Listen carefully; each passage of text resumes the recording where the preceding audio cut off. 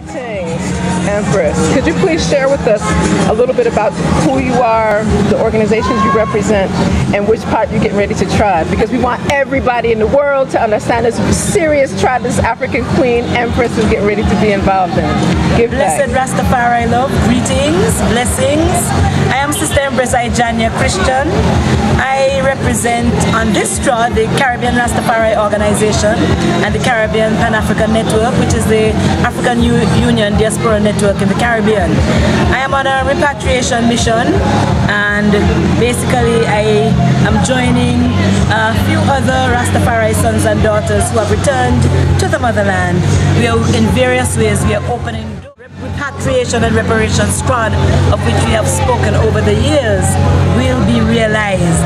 We realize that there are some preparatory activities that must be engaged in, and we recognize the need to dialogue with both governments and non-governments and the private sector as well. So all sectors of society are to be involved, and we are finding the various ways and means of seeing what it is that we can bring to the motherland when we return.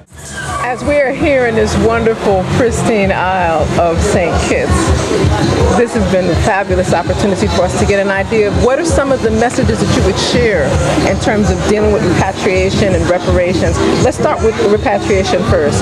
You had an opportunity to share an interview on several of the blog talk radio networks, I&I Radio in particular, but I'd like you to give us like some cogent, clear points of what motivates you in this work of repatriation and then reparation. I do not know if I can identify a specific motivating factor. It just seems to me to be the most natural thing to do, and personally I'm overdue. So I would really say to any individual or family who's listening, take a visit first, and then have your plan, your family repatriation plan. And whatever is required of you, you begin to put things in place. The whole of Africa awaits us, from Cape to Cairo, and various African countries have been expressing varying degrees of interest and readiness to have us come home. We need to take up the ball and to begin to show that we are indeed committed to returning to Africa and to fulfill that prophecy. If we are thinking along prophetic lines, it's about the fulfillment of prophecy. If you're thinking along economic lines, then it's about a Pan-African bloc that helps us to become more powerful as we seek to engage competitively in trade with a world that's not necessarily fair to people that look like us. And there is a history that, you know, has to be set right. And so there is also the business of reclaiming the wealth of Africa and reversing the brain drain. There's so many reasons, really. There's not a single motivating factor.